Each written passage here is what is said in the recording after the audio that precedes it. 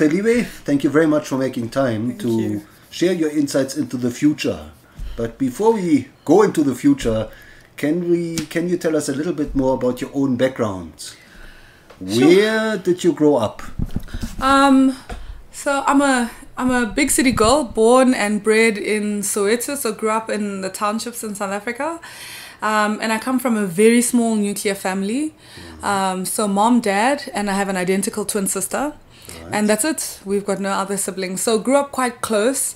My dad has since passed on, but my mom is still with us. Even though she's, of course, a lot older now and struggling a little bit health-wise, but we're still grateful to have her. And she's very hands-on with her grandkids. This is the fourth one on the way. And very much involved in our lives because she's only got the 2 daughters. So very close-knit family. Both my sister and I are engineers. She's a civil engineer. I'm a mining engineer. Right. No other engineers in our family before us and none after. If I'd have to think about that. I can't think of anyone who's gone on to do that. Obviously, people have gone on to do different things in the extended family. I believe I had a very visionary father who was very involved in his girl children, especially in our education. But I think also just generally in stretching us to believe more was possible and not to be restricted by anything, by circumstance, by money or the lack thereof, by location, anything. He just believed we could achieve whatever we put our minds to, and he inculcated that in us from a very young age. And really pushed for education, much like many men and women of their generation. They pushed us to study and to make better of ourselves. And I think we've both gone on to do very well. They're very proud. And tell us, what was your dream career in your early days? I wanted to be a neurosurgeon. My mom is a nurse. She discouraged it, thank goodness. I so appreciate it now. She took me with her to an ICU ward once and I said never again. So medicine was always the automatic choice if your child was kind of bright, was good at math and science, etc. But it just in the end wasn't for me. I'm very glad I studied engineering. I enjoyed studying it. Was very mathematically inclined as a child. A little bit geeky, nerdy, very bookish, I suppose, as they'd say. I'd love to read, spent a lot of time indoors, both my sister and I think we pushed each other. Just because we're both academically inclined, we just pushed each other to be better. So I spent a lot of time studying as a teenager and wasn't the partying, clubbing kind of child. No. So what attracted you to engineering? The math, and I knew I was good at maths. I knew I was good at science, and I knew I wanted to do something technical. Interestingly, at first, when I was just towards the end of high school, my sister and I were discussing what we wanted to study. She wanted to be a civil engineer, and she went on to study it and qualified. She still practices as a civil engineer. So she's just one of those people who happened to meet her love career and followed it and continues to follow it. She really enjoys the construction side of things. And I thought I wanted to be a mechanical engineer. And we visited an open day at Wits University together. She, of course, went to civil engineering. She loved it. And then we went to School of Mechanical Engineering together because that's what I thought I wanted to study. And it just didn't talk to me for many reasons. There were lots of big turbines there. It was very cold. I felt like the lecturers were a little bit unapproachable. And then I was stuck. So I had to go and do my research and visit all the different schools of engineering. And I happened to bump into mining engineering. It was never a plan. I didn't know it existed. And it spoke to me, that the lecturers were warm and friendly and informative. The students seemed like people I could identify with. Look, my parents weren't exactly ecstatic when I announced that this is what I was going to study. My mom worried for my safety, of course. But it worked out. And I believe you started your career at BHP Billiton. I did. I did. As a marketing manager. Actually, I started on the mine. So I finished at BHP Billiton as a marketing manager, so selling coal and coal-related products. But I actually started my career at Samancor Chrome before BHP Billiton sold it. They sold it to a Russian company called Kermis. So I spent 2 years at a very small town called Steelpoort.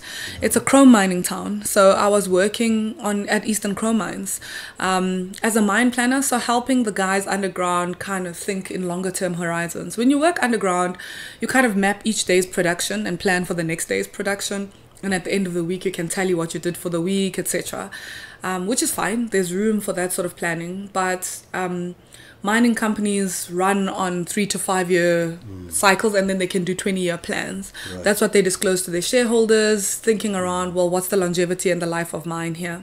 So I was of no real use underground to the guys. I wasn't as strong as they were. I wasn't as versatile as they could be. I just couldn't lift what they could lift. I couldn't do everything that they could do. I obviously had lots to learn, but I had a skill set that they identified they could use, because everything that they did was very manual and very paper-based. And we had a little survey office on the mine that had an old computer that ran some software that I happened to have used when I was at university. And so I was able to help them automate a lot of their mine planning and do it a lot faster, but also start to think in longer horizons. So I had some value to them. So where's Steelport? Sure. Steelport is, if you know where Burgersfort is a platinum mining town. Yeah. Burgersfort is about, it's just less than 20 k's from Steelport, maybe 12 or 14 k's if I'm not mistaken. Lydenburg is about 60 k's from Steelport. Okay. It's kind of equidistant between Polokwane to Steelport and Steelport to Witbank. It's in the middle of nowhere. So how did you keep yourself busy other than work? It's interesting. Work, yes. I was new to a small mining town, so got to know the community a bit. I was a new driver, so I explored a lot. I went to the Kruger a lot. It was quite easy to get to the Kruger National Park and to Graskop and to the Lowveld and to that sort of belt. So I did a lot of sightseeing and touring. And then driving home would take me probably about 4 hours. So at the worst, I just came to Joburg. Right.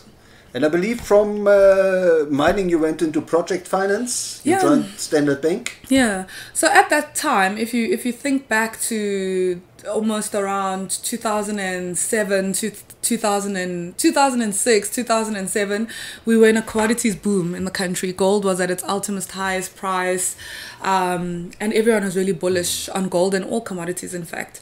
And Standard Bank was growing their mining franchise in project finance, but also in corporate finance and structured finance. There were a number of teams involved in mining.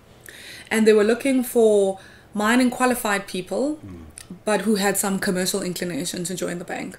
I didn't know anything about investment banking, once again. It wasn't really part of the plan. I happened to be speaking at a women in mining breakfast, and I met a lady called Sune Bruchman. She's now the chief risk officer for the corporate and investment bank, but she was at the same event.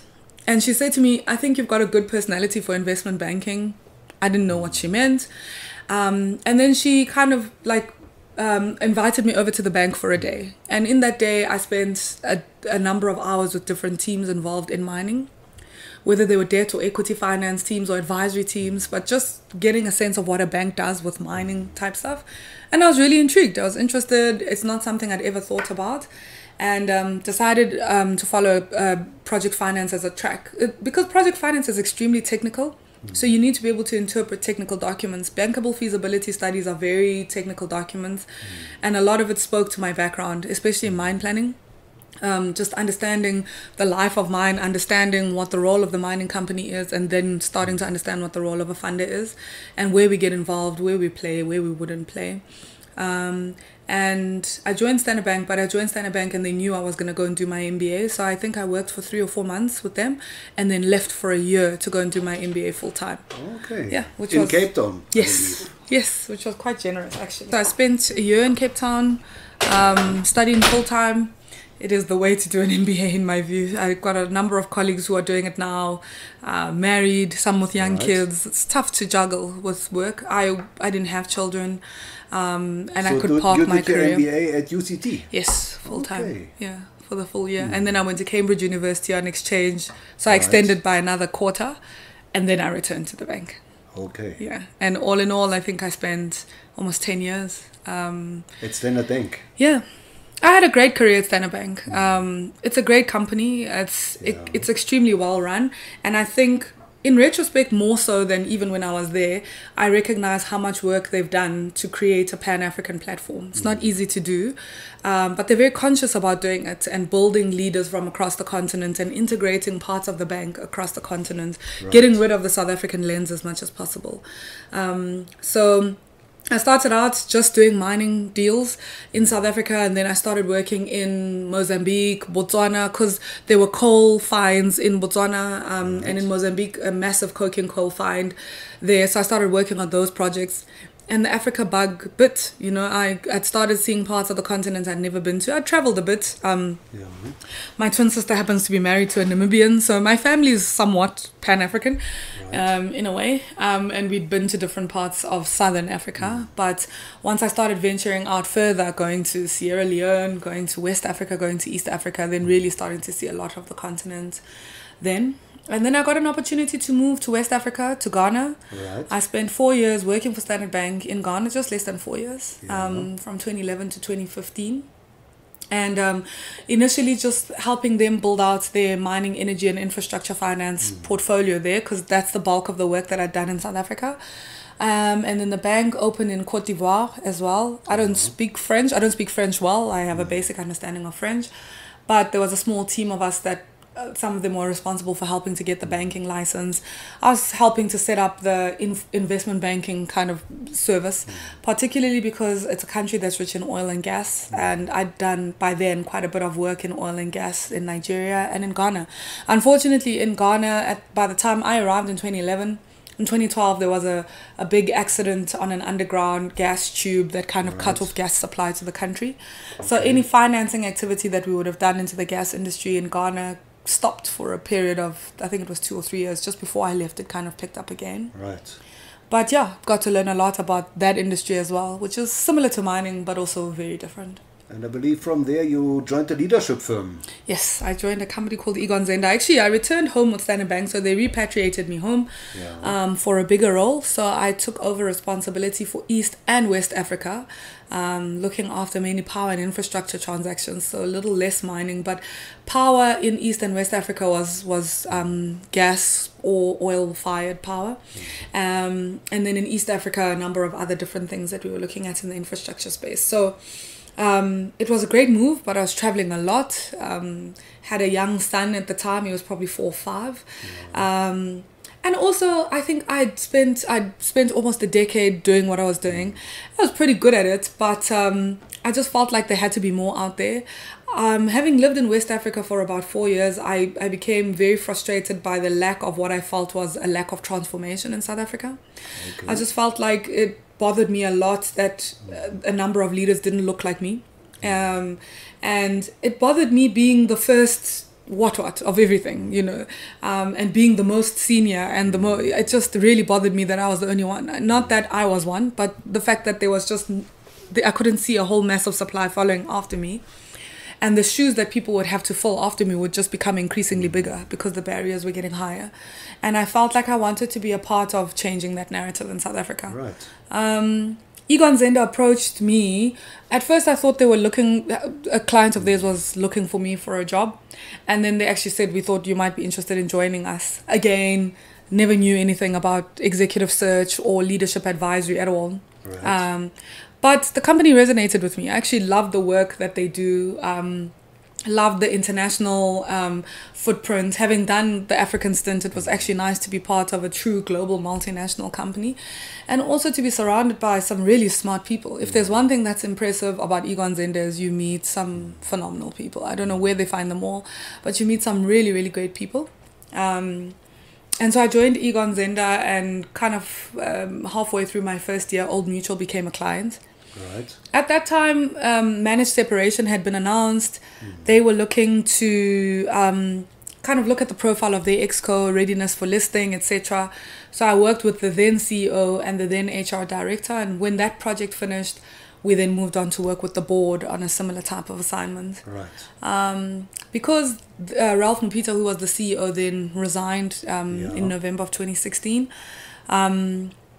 I think I would say that the leadership of Old Mutual PLC really wanted some support for the chairman locally, because there were a number of decisions that were midway, particularly around the board, new board appointments. If we actually completely rehashed the board in 2017. So I joined in May of 2017 as Trevor Manuel's executive assistant, working on a number of things for the board around managed separation.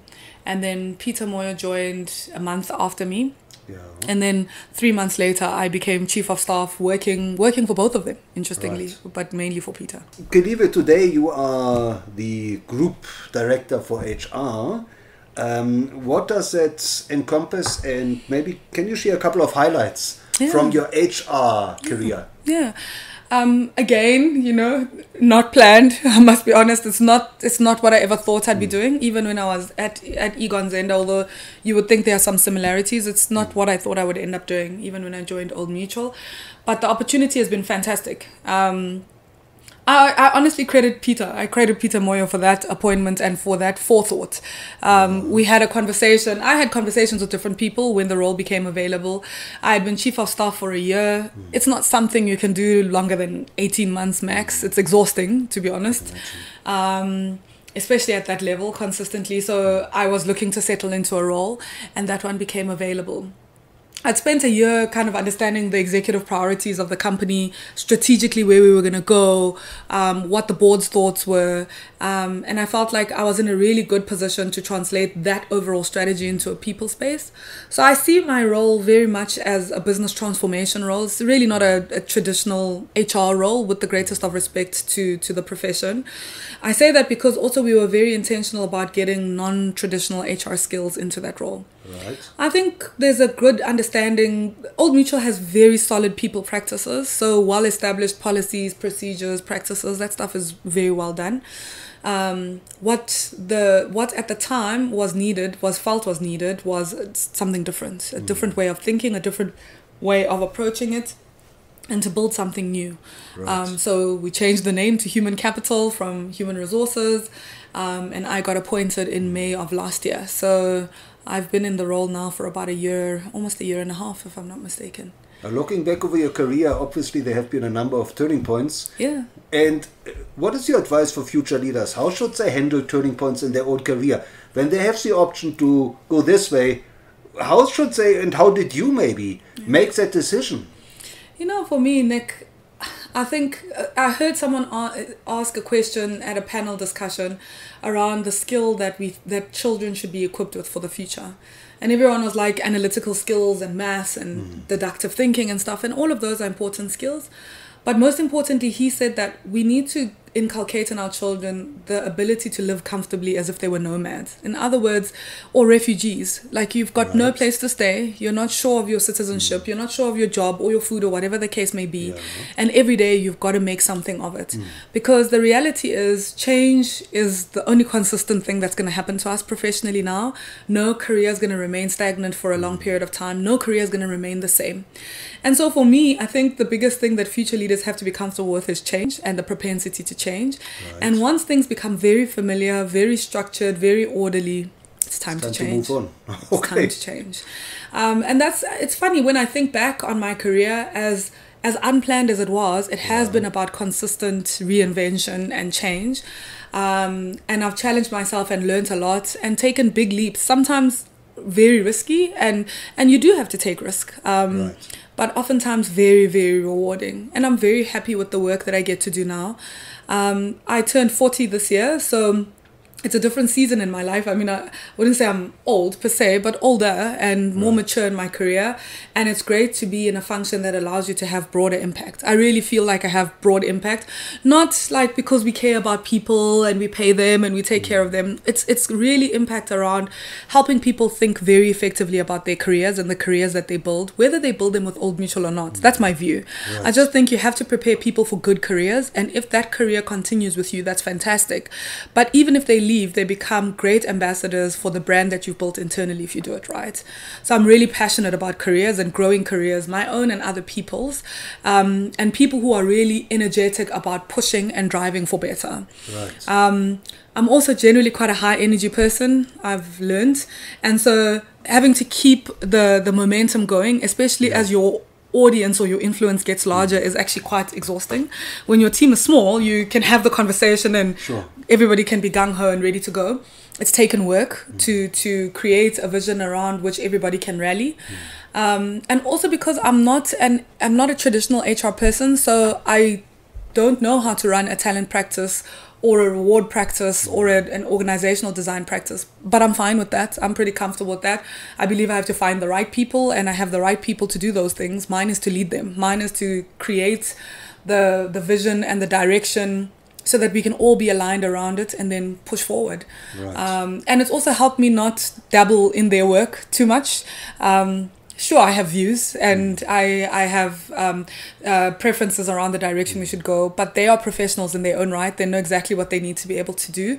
And for me, theirs is just to come up for air and say, okay, here's where, when it's enterprise-wide stuff, where are we going? What are we building? How do we get ourselves there? So very much a helicopter view. Yes. Okay. Yes. Yeah. And I've been quite blessed with that, I must say. Even with the leadership transitions we've had at Old Mutual, I don't think you can be an effective HR director without a supportive CEO and CFO. Right. That triad has to work very closely together. And I'm fortunate to have that. I've had that support since I started, and I continue to have that support. So really understanding what the CEO's agenda is across the organization, what the strategy is going to be, what are we building, where are we angling ourselves to. And then for me, where the CFO helps has really been in terms of structure and process and finding the money that we need. Right. We've just put a significant investment into overhauling our human capital management system. So from a technology and a technology enablement perspective, it wasn't necessarily something that we envisioned. A year ago, we had just come back from San Francisco thinking this would be a great thing to do. You know, a year later, we've just gone live in 6.5 our countries, and we'll go live on the other half by the end of Q1. It's a significant financial investment, but a financial investment that solely benefits our people, which I think is great. It's going to be wonderful for all mutualites to have an equity of experience from an HR perspective, and simplifying the transactional side of that work. So whether it's around taking leave, performance appraising your employees, creating a career development plan, accessing learning, things that at the moment, to be honest with you, are quite labor intensive. Right. Especially for line managers, and being able to plan it and make sure that their people have access to it. So looking back over your early career and maybe your early days when you grew up, who inspired you? You mentioned your father. Yeah, my father was a great influence. I revered my dad. I looked up to him. He seemed to know everything. He was just a very well-read man. And my dad kind of missed Bantu education. He was born in 1940. So as that was starting, I think he was transitioning into high school. He was very well-read, very linguistically gifted. So both my sister and I speak the bulk of South African languages. I think I speak 9 languages in South Africa. As I said, she's married to a Namibian. She speaks the local language there. Her children are fluent in German. She's learning German. So it's been a big part of his legacy to leave behind. I looked up to my dad a lot. I revered him. He was somewhat of a hero figure in our family, being surrounded by 3 women. So that was great. It's evolved through life, hey. I had some exceptional teachers in high school. I had an exceptional English teacher who I think we underestimate the need to be able to speak well as a leader, to be able to not be afraid of crowds and be able to deliver a message succinctly in a way that connects with a small or a large audience. She had the ability to teach us that, and to teach us how to write in a way that you could bring an audience in. It's a skill that I value to this day. I mean, I was in the debating team at school, and in public speaking, I was that way inclined. I was not sporty, obviously. And so that, I believe that sort of stuff has helped me to this day. Yeah, I had some exceptional teachers along the way. And Celiwe, what is driving you today? Sure. The day I leave this job, I want to leave it better than I found it, and whatever better means. Old Mutual is on a journey, and I think all large corporates, especially large, long legacy corporates, are on the same journey of reinvention, making themselves relevant, not wanting to be disintermediated, all of those sort of things. I don't think there's a company that you'll talk to that isn't concerned fundamentally about disruption. For me, it's one, welcoming it and embracing it. It's here, whether we like it or not. We can't run away from it. We can't avoid it. how do we future fit our own organization, but our people as well, to get ready for the change that is upon us. Right. That change is necessary because the world has changed. Just the way that we all transact. I did all my Black Friday shopping online. I didn't go into any massive stampedes. I found the deals that I wanted and I was able to shop for them and they'll get delivered at my house. Right. And I know it's a basic example, but all of us are consuming music the same way. We're ordering our food the same way. We're ordering whatever. Sure. Of course, we can get into shops, etc. What I'm saying is the freedom of choice has become a way that people are transacting, and they expect that ease of transacting and dealing with things wherever they go. Whether it's when they're purchasing something as a customer or as an employee, they want that ease of transacting. They want that ease of experience. They want to feel like the world is about them. And as selfish as that is, it's just where we've gone. In our family, everybody has a Netflix profile and everybody's determining what they want to watch when. That's just the world that we're living in. And so if we can't get comfortable with that and we can't evolve, particularly the workplace, to create that same sort of seamless interaction, but also sense of individuality, I just think that large companies will cease to exist. Right. Now, talking about leadership, Celiwe, what would you say, what does the future of leadership mean to you? And how do you see leadership evolve? Yeah, I think leadership has evolved to being less autocratic and all-knowing and has become a deeply vulnerable place. I love Brene Brown, have read her books and follow her on every social media platform possible. Yeah. And she writes a lot about vulnerability, but about the strength of being vulnerable. And I don't think vulnerability is about weakness and necessarily tears and falling into a small heap because everything is rough. It's really recognizing what I don't know, right, what I can't do, and where can I find that? Where can I access that? I always share with people that I love the fact that she says vulnerability is the birthplace of creativity, change, and innovation. If you can't be vulnerable, you can never be creative. Right. You can't be innovative. You'll never welcome change because your view of yourself is almost all-knowing. So for me, the future of leadership is about that. It's about the depth of self, of knowledge of self, really understanding who you are, warts and all. We all have positives, but we have negatives as well. Understanding your own challenges as a leader, being open about what those challenges are, but always pushing to improve who we are, as people, and accepting the fact that things are going to change as much as possible, and innovation is going to come from places that we least expected, and being open to receiving that. Now, what have you learned from your own journey? If there's one quality that you would consider most important for building future leaders, what is it you would tell them? Jack Welch, for me, said it best. He said that if the world on the outside is changing faster than the world on the inside, then the end is near. Again, for me, it is this extreme comfort with the fact that it is going to change. And the day I get called in and I'm told, my job is changing, the company is moving, whatever, it's that level of comfort with change that I have to have. Right. I just don't think that leaders of the future can afford to be comfortable with any form of status quo. We've got to be pushing and agitating forward, but knowing that that direction may change. It may be changed by us, it may be changed by the forces around us. I think it also forces us to have a high external orientation. That's what Jack Welch was arguing for. He may be swallowing his words now with some of the challenges at GE, but be that as it may, he was right. You've got to be looking at what is happening on the outside, what's influencing life in general. And unfortunately, as future leaders, I don't even think we have the luxury of focusing on what's happening in insurance or what's happening in financial services. We have to think about what's happening in telecoms, what's happening in entertainment, what's happening in every single possible industry, because it influences every customer who interacts with us, and it influences every employee who may want to join us. The very same employee we're dealing with could be considering a career opportunity at any one of those industries. It no longer matters, actually. And so for me, it's those sorts of things that keep me energized about what the future holds, because it's going to be constantly evolving and constantly changing, and the influences are going to come from many different places.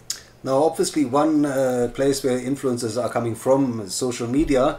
So when you speak to future leaders, and maybe even your own children, what is it you tell them? How should they handle and navigate social media to build their own brand?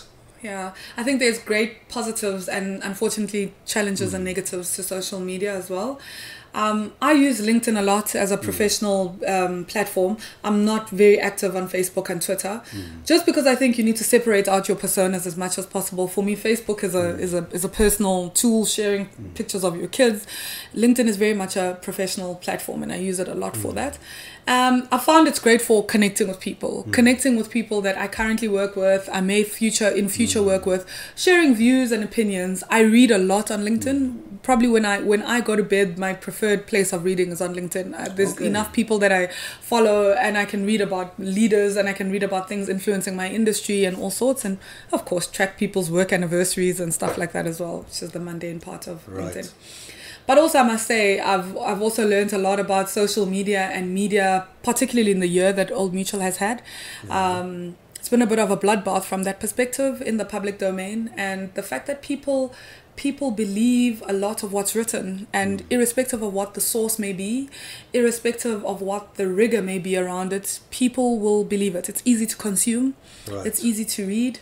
We've just, as a leadership team, all of us finished a roadshow to all of our staff in South Africa, got physically on the road and visited a number of our regions, just talking about the year, talking about a number of the challenges we faced, and particularly our former CEO as well. Just talking about what happened. I think owning the mistakes, owning what we could have done better, listening for how it has been for people, particularly our frontline staff who deal with customers on a day-to-day basis. Customers are reading exactly the same stuff. And so it's made it very difficult for them. And then there was a dead body recently. Yes, yeah. So so you're deriving lessons. You're saying I think they're valuable lessons. I think they're valuable lessons in how to prepare ourselves, how to communicate succinctly and clearly, and how to be able to, I think, represent our own truth in the midst of that.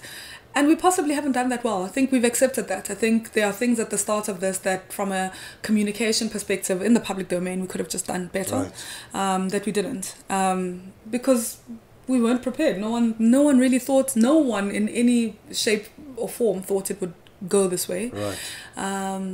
But we've learned a lot from it. And I think the big leadership lesson for us, especially as the executive leadership team, is how we get through this.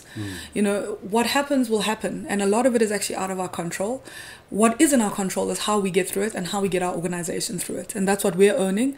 And that's what we're kind of now stewarding going forward. And I think that's great. So how has this year and what has happened this year, how has this changed your outlook on communications? Communicating to your staff, communicating to the public, communicating to clients? Look, one thing I've learned, particularly from a staff perspective and from key stakeholders, is nothing beats the in-person interaction. When you can look people eyeball to eyeball and they can read your body language and you can read theirs and you can answer their questions, it just beats any group-wide email notification you may send out, any sends announcements, because anything can be read and then reread into or misinterpreted or reinterpreted in a way maybe that you don't intend.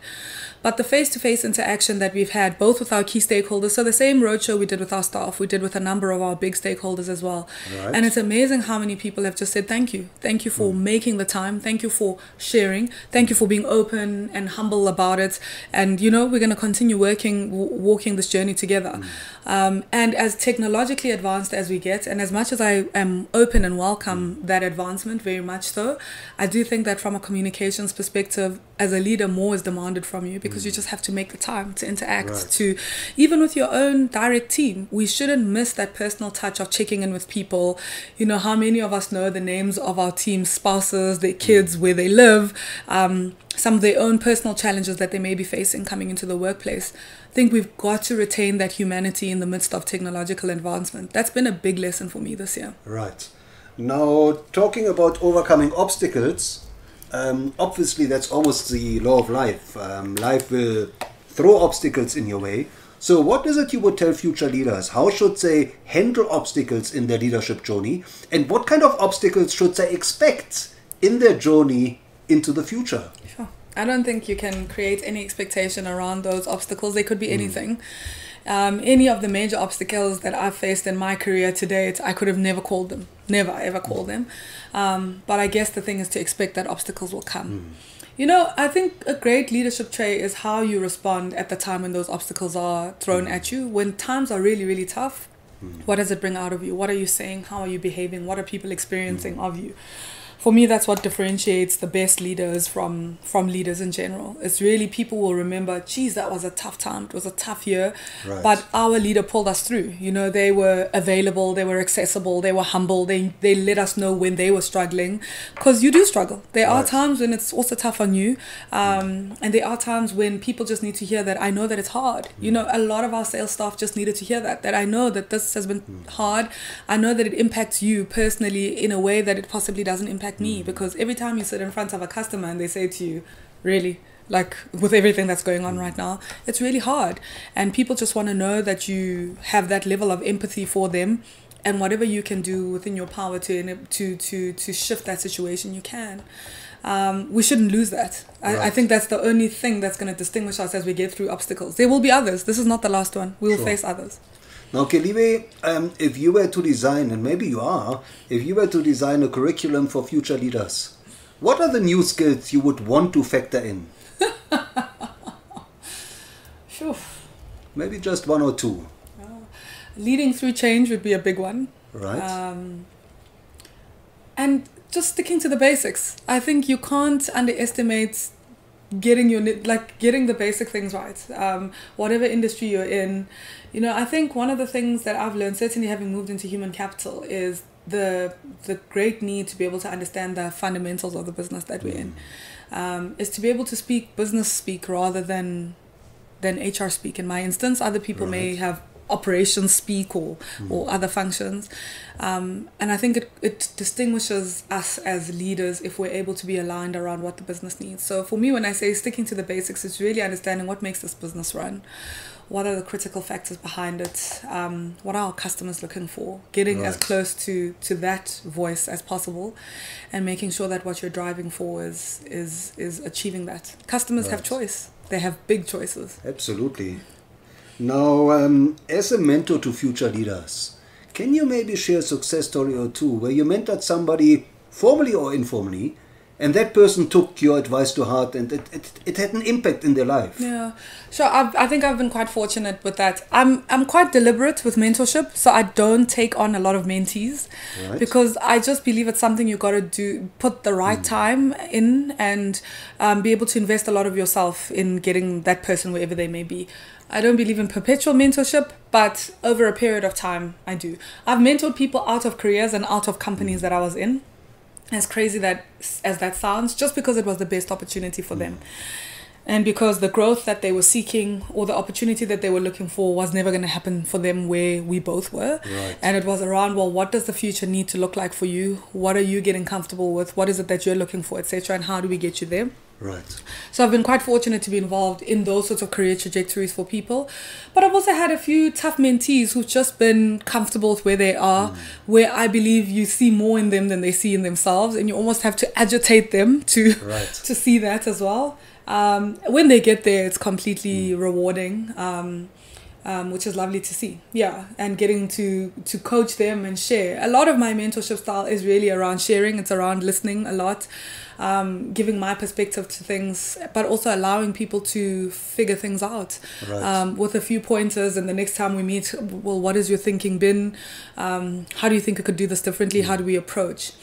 I must say also my mentorship approach, and that's why I mentor a lot of people internally rather than externally, to be honest, wherever I work, is because I firmly believe that people need more sponsors than mentors. Mentors are great. They can give advice, they can share their own journeys, they can help you build, but sponsors remove barriers. They escalate you, they accelerate you in a way that a mentor never can. And a lot of my preference is to sponsor people through an organization. I really am where I am because I was personally sponsored. I feel people chose me specifically for specific roles, not in a way that was unfair and breached any sort of process, but really identified the fact that, hey, you could be really good at this, you should consider this as a move, how about doing this, etc. And not necessarily having to go through painful and laborious processes to make the next step. You know, many of my next steps were unplanned, and that's grace. In and of itself is grace. It's people favoring you, quite frankly. Absolutely.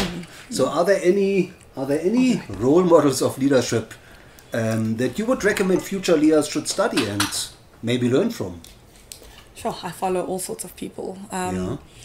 I recently read Michelle Obama's book, and that for me is leadership from the back. Much of what she went through, people don't know about, in being the spouse to the U.S. president and the personal sacrifices she took on, because she's a very intelligent and successful woman in her own right. I learned a lot from that book. Right. Locally, I have a few people. I have a great admiration for Peter Moyo. I think he's a fantastic leader. He's the type of person who can drive change. He's fearless, as you can see. He's completely fearless, and completely without boundaries. And Right. when a person like that gives you room, you can fly. So I learned a lot from him. I've learned a lot from Trevor too, to be honest. I started working for him. I'm completely apolitical as a person. And of course, he's not at Old Mutual because of politics, but because of his own leadership qualities and the work he did in the finance ministry. But also understanding, I think as young people, we tend to forget where our country has come from, the sacrifices, but also the personalities. He's got a wealth of stories and experiences around what it was like, what it took, what happened, who was there. And I've had a great benefit of hearing about that and learning about that and challenging myself about a different type of leadership that I wouldn't have considered. So both of them have been huge influences on my life. Right. And the rest is I have a fantastic husband who I really look up to as a leader. It's very different to me. His approach is a lot less rigorous and possibly a lot less aggressive than mine. If I had to find words, not because I'm saying he's soft, he's not, but we lead differently. And what's great is I think we balance those energies off of each other. Yes. In times where I might be a little bit too decisive too quickly, he can pull me back and say, look, consider X, Y, and Z before you do that. Right. And in times where he's too given too much leeway, or he's too admonishing for certain things, I can go back to him and say to him, listen, Trey, don't worry about this. This is about you. You've got to focus here. You've got to do that. So we're quite fortunate. And I think as a woman, especially when you reach executive levels, you actually, as a married woman, you cannot do it without that level of partnership. It's impossible. Either you're in a partnership where one of you needs to step down and function and be the one in the home, whether that's the husband and the wife, and that's fine. I don't see an issue with that. Our family is not like that. We're one of those families where both of us are in executive careers. Yes, we have a lot of support and extended family, etc. But it's a relationship of mutual respect and of mutual trust, and one that we believe our kids will benefit from seeing. How can our listeners get hold of you? And where should they follow you? LinkedIn is the best way to follow me. On a professional platform, LinkedIn is best. I'm not on Twitter at all. LinkedIn, I'm very active on. And it's easy to kind of reach me there and try to get together for a conversation. Right. As I said, a lot of my mentoring relationships are internal, and I find I speak in places and people always try to approach for that. There's a number of reasons. I actually believe in millennials.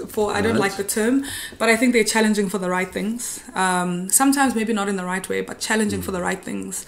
And that voice is one we need to, I think, consciously listen to as we evolve in the workplace. For me, it's a lot like that Pretoria girls uprising about Afro hair at work, at school, was very real for me, just because I went to schools where I was in the minority and my hair had to be pulled back and done all sorts of things too. My hair is worn naturally and it's big and loud or short and kinky, and it does all sorts of things, but a lot of it has become about my own identity. And when those girls did what they did at Pretoria Girls, and I went to a girls' school myself, I wondered, why did we not do that? Why did we not feel we could speak out in the way that they had? And so I think for me that has become a pivotal point around why that voice is important to listen to. I'm not saying they have all the answers, and I'm not saying that the approach is necessarily right. My executive assistant is a millennial, and oftentimes I'm driving home and I'm just like, I cannot believe that's even possible. But there are many things that we've had in conversation and spoken about, and I'm like, okay, I can understand why that would be important, why we need to start thinking about that. Right. So I listen to her a lot. She probably reverse mentors me a lot, and challenges me to just think differently all the time. So it's a voice I value. And last but not least, Celiwe, is there one piece of advice that you would really like to convey to future leaders that they should implement in their own lives and in their leadership? Yeah, I think it's important to remain open. It sounds simple, but leadership is hard. It's so lonely. It's not easy always to trust everyone around you, and therefore not knowing always who you can talk to. But the openness is the openness to receive, to listen, to hear, to be challenged, to change. To radically challenge what you've always thought was normal or the norm. It's a continuing leadership lesson for me. Well, Celiwe, thank you so much for sharing your leadership journey. Thank you, Nick. And your insights into the future. Nick, thank you for coming. I appreciate you. This is a lot easier for me than on the phone. So thank you very much. Thank you, and looking forward to see you in the future.